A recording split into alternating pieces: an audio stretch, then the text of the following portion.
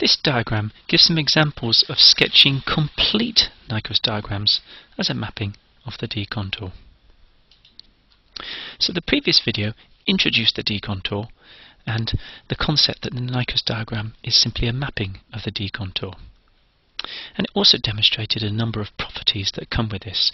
What we want to do now is to consolidate that by giving a number of numerical examples of sketching Nyquist diagrams using the D contour and its properties. And you remember some of the things we're interested in: symmetry for positive and negative frequencies about the real axis, right hand turns as omega tends to 0 for integrators, and 180-degree clockwise rotation around omega equals 0 for integrators. So first example, sketch the Nyquist diagram for the G of S given here. And what we've done to make life easy for you is we've given you the bowed diagrams so you can get an idea of what's going on. Now if you look, you'll see this system has got good gain at low frequencies, and then the gain rolls off to become very small. The other thing you'll notice is the phase. The phase starts in quadrant 4 between 0 and minus 90 degrees.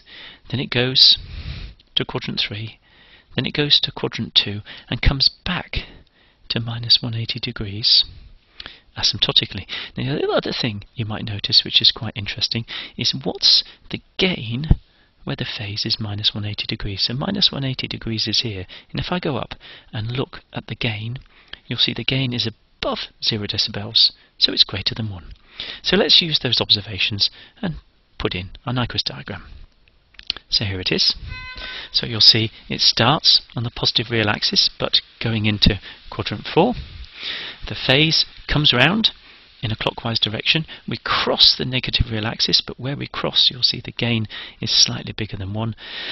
And then we come into the origin, again in the minus 180 degree direction. Now our job here is to complete the Nyquist diagram. So the first thing to do is to put in the mirror image. Now I'm going to do this very crudely because it's just a sketch. I didn't do that very well there, but you understand. Perhaps I better delete that and try a bit harder. That's what happens when you try and sketch on a screen. You do tend to make things a bit messy.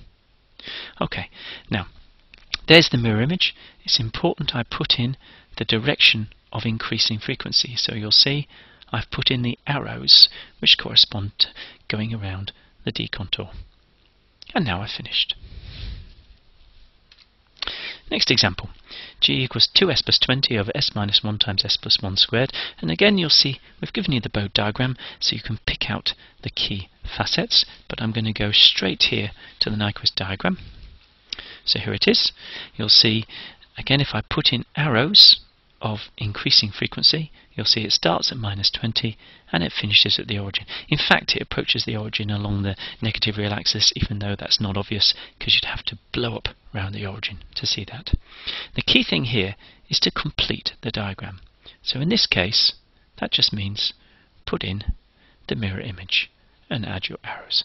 And now we've got a complete Nyquist diagram.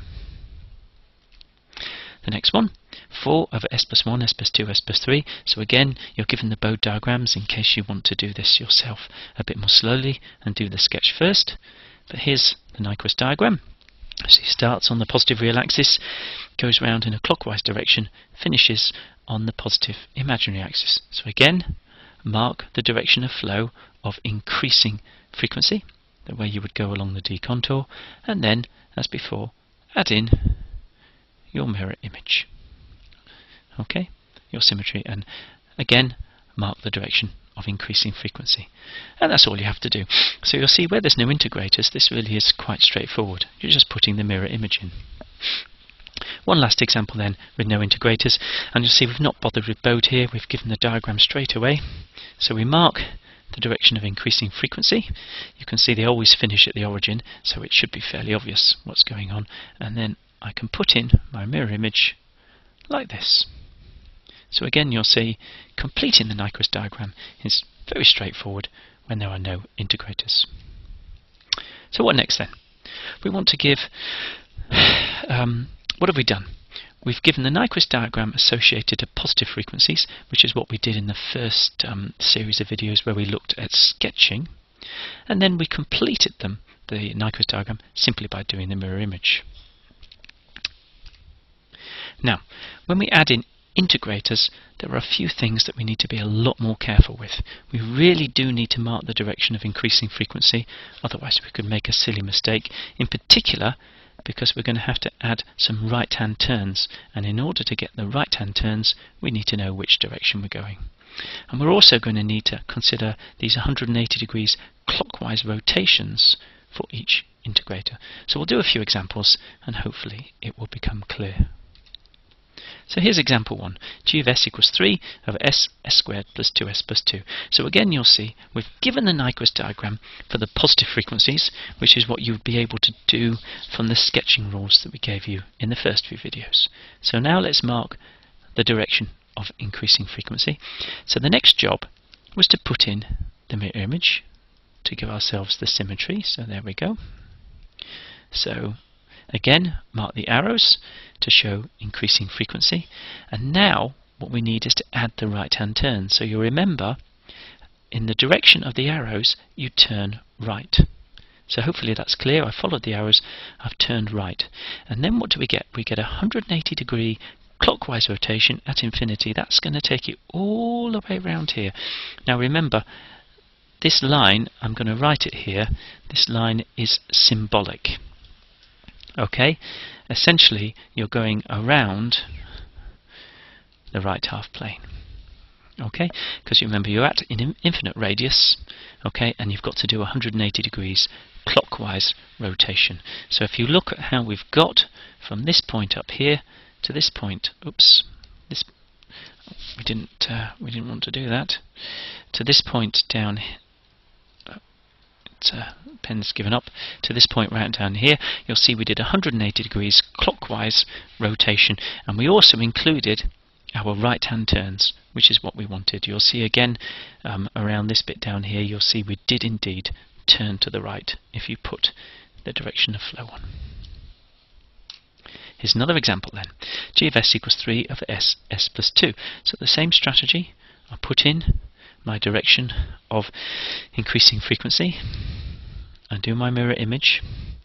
My sketching might not be perfect, but you get the point. I add in my right hand turn. There it is. I get a 180 degree rotation, okay, at infinity, and then I get another right hand turn down here, and there's your complete plot. And again you'll see it's enclosed the right half plane, and that's going to be quite important later, that you notice this Nyquist diagram is fully enclosed the right half plane. What about this one then? So again, let's mark the directions of increasing frequency.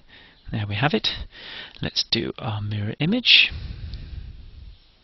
Down like that, again mark my arrows. Now you have to be careful here, turn right. So when I turn right, I go like this.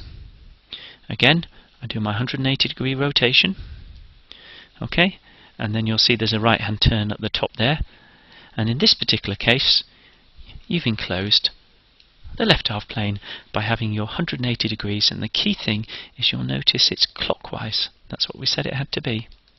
The rotation had to be clockwise. Oh, I didn't mark that right angle. Apologies, there we go. Now, this example has got two integrators. How's that going to change things? So I'll do the red one first. So here's the red one if anyone can't quite notice, coming in like this. Let's mark the arrows of increasing frequency. Let's mark the mirror image. There it is. Now, first of all, you have to turn right. So if I turn right, it's going to do that. But you'll notice I've got two integrators. There we are. So I get 180 degrees for each. So that means in total I get 360 degrees. So what I'm going to get, and again, please take this diagram as being symbolic. If you see this dotted red line I'm going around, we go all the way around and then come back here. So you'll see I've gone round in total 360 degrees to get back to join the other plot with these right hand turns. So that's quite important. Remember, you get the right hand turns in the right sense, and you get the rotation, which again you'll see was clockwise. What about the green plot? Now I'll do that one in blue for this one here. Here it is. And again, if you do the mirror image, so I'll mark the direction, do the mirror image, it goes out there. Now again, we get the right-hand turns. Here we go. There's a right-hand turn. We do this symbolic thing round at infinity and come round like this. And you'll notice there is a subtle difference between the blue and the red, but we're going to get to that after we've done the Nyquist stability criteria. The most important thing here is that you get the right-hand turns the right way, and you do the clockwise rotation, and then you won't make silly mistakes. So conclusions. We've demonstrated that given the part of the Nyquist diagram corresponding to positive frequencies, then completing the parts of the diagram corresponding to the rest of the D-contour is straightforward. Okay? It's important you recognise the overall diagram is closed, and we've used key properties such as symmetry about the real axis, two right angle turns corresponding to omega going to 0 for systems with integrators, and 180 degrees clockwise rotation as omega goes from 0 minus 0 plus, and the key thing is here for each integrator in the system.